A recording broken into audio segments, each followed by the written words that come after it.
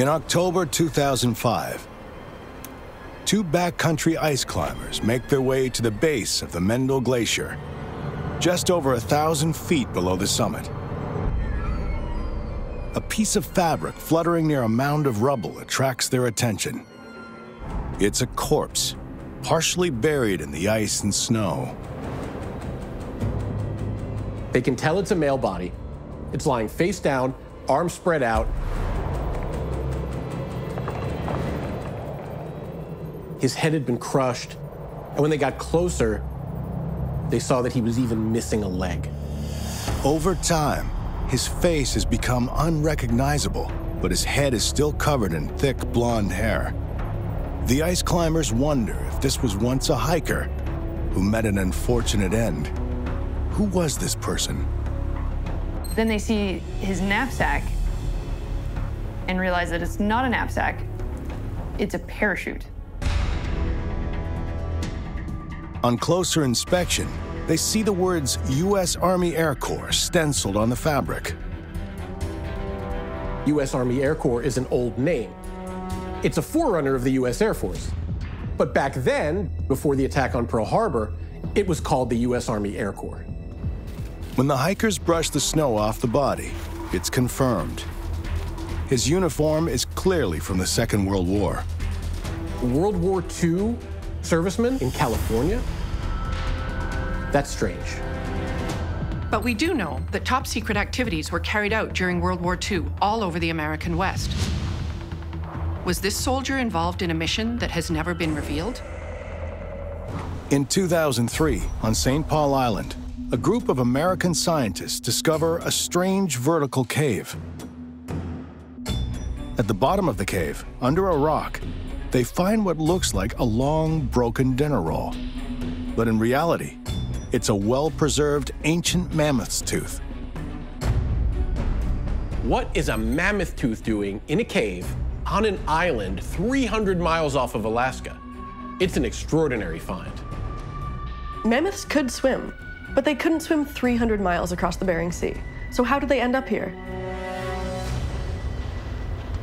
Mammoths went extinct from mainland North America between 10,000 and 14,000 years ago, at the end of the last ice age. Did ancient mammoths roam this island?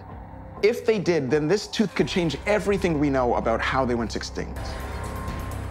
The team sends the tooth for routine carbon dating, but this is no ordinary tooth. Scientists are stunned when it turns out to be only 6,500 years old. That's an incredible 5,000 years after the mainland mammoth extinction. How could this be? How did the St. Paul mammoths survive so much longer than the other North American mammoths? And if they did, what happened to them? Why aren't they still there? Billed as the world's most unsinkable ship, in April 1912, the Titanic struck an iceberg on her maiden voyage, sinking in less than 3 hours with 1,500 lives lost. In 2002, a previously unreleased photo is exhibited to the world. It's a picture of an iceberg taken by a crew member of a rescue ship called the Bremen, just days after the disaster. There are a few photos out there that experts think might be pictures of the iceberg that the Titanic hit, but this one is special. The picture matches a famous description of this iceberg. It's like the mirror image of the Rock of Gibraltar. This is an amazing picture. Part of the iceberg is higher than the rest of it, which makes it look a lot like the Rock of Gibraltar. It also shows compelling evidence of damage on one side. If this photo is of the actual iceberg, it confirms that the size of it is at least 65 feet tall and some 400 feet long. And as with all icebergs, we know that it's far bigger underwater. A group of scientists working near the River Ob come across a dilapidated wooden hut on the beach, half buried in snow. Inside the hut, they find a ramp leading down into a large, dark tunnel, which is at least 15 feet across and 7 feet high.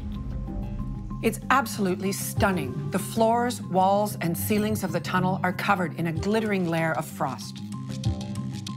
Further investigation reveals thousands of feet of interconnected underground tunnels and over 200 small caves branching off them, all with frosted walls. They seem to go on and on forever, like some type of really cool icy labyrinth. It's really cool, but what is this place? The ground in this part of Siberia is entirely permafrost.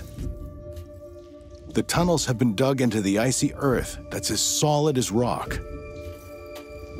It would have taken an extreme effort to dig such an extensive network of caves and tunnels in such hard ground. Scientists don't find any evidence of big machines or industrial mining operations in these tunnels, so it couldn't have been a mine. But running along the ceiling throughout the tunnels are old electrical wires and lights. People were clearly down here regularly. But what were they doing? In 2013, an expedition on Mount Elbrus done by members of the Russian Ministry of Defense make an unusual discovery. Deep in a glacial crevasse, exposed by melting ice, they find the scattered remains of a frozen human body. They find 2 arms, a hand, a leg, and what looks like a mangled torso. The Russian military examined the body and determined that they are the remains of a young man. Upon closer inspection, they realize the body is displaying the telltale signs of mummification. Natural mummification is possible at this high elevation and in these prolonged cold temperatures.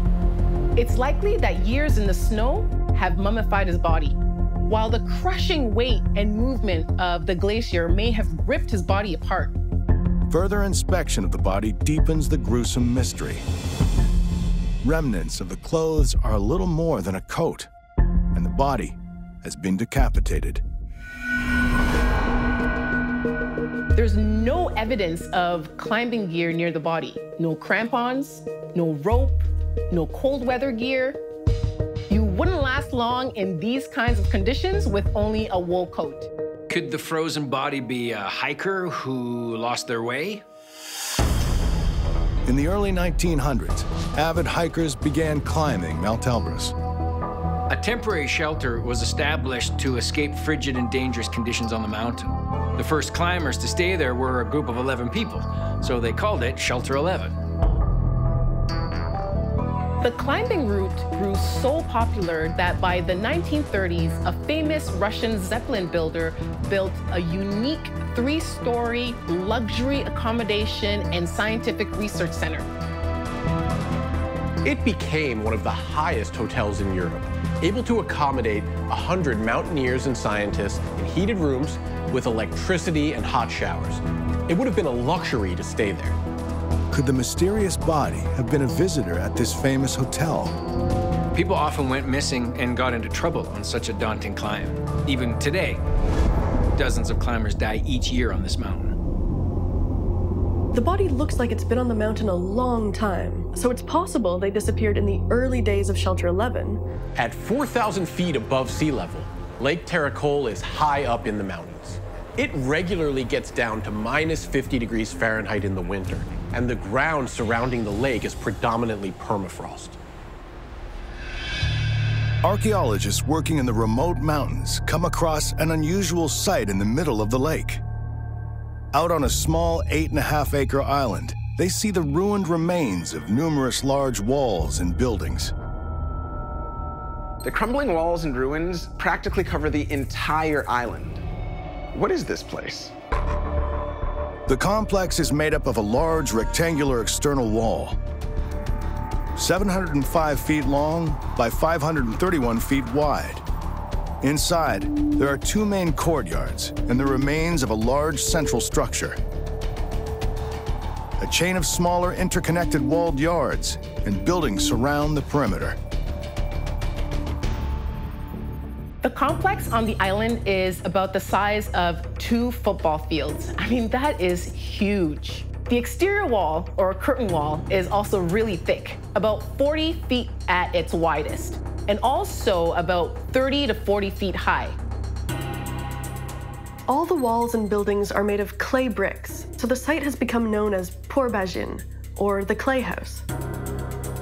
Based on the types of material and construction methods used, archaeologists believe the site must be at least 1,000 years old. It would have taken a lot of time and energy to build this enormous complex, especially in such a cold and remote location. In 2011, a group of archaeologists from Linnaeus University and the local Kalmar County Museum are conducting a full-scale excavation in order to find out what may lie below the soil. Shortly after their work begins, they discover a human tooth and then a jawbone. Then suddenly, two skeletal feet sticking up out of the soil makes them realize that this is not going to be your average dig. The initial excavation yields 26 skeletons, almost all intact, their bones exposed to the light for the first time in over 1,000 years. 26 bodies. That's astonishing, especially considering the people lived here. So it's not a place where they would have buried their dead. So what could have happened to them? Archaeologists working the site discover more bodies lying in strange positions on top of each other. They find one skeleton of an adolescent lying with his feet across the midsection of another grown man. In another area, the body of an elderly man is found lying across the central hearth of a house. His pelvis is charred, but the rest of his body has been spared the flames. Because only part of his skeleton is burnt, it means that his soft tissue was present and intact when he fell across the fire. And he would have either been dead or unconscious when he did so. Archaeologists examine the skeletons, looking for any signs of what might have happened to them. Some of their heads have been smashed with a blunt object, while others show signs of sharp force trauma to their heads, to their shoulders, and to their hips. What the archaeologists notice is that these wounds have all been efficiently distributed. That means that the attackers have targeted the same place on their bodies and done so to full effect. In 2015, researchers make a grim discovery at a place known as Zeleny Yar. They uncover an unusual-looking burial site in the frozen ground. Inside, they find a body wrapped in what appears to be tree bark. To get some answers, they transport the body to a lab for testing. When researchers delicately cut open the shroud, they discover a hidden layer of reindeer fur. Below the fur, they make another strange discovery. Carefully placed upon the body, covering the face, chest, abdomen, and groin, are 4 large, flat pieces of copper. This burial custom has never been found in graves in Siberia. Removing the copper pieces from the face, they realize it's not a teenager, but the eerie mummified body of a young boy. It's astonishing to look into the perfectly preserved face of one that was so young. The boy died when he was only 7 years old, around the year 1250, during the medieval period.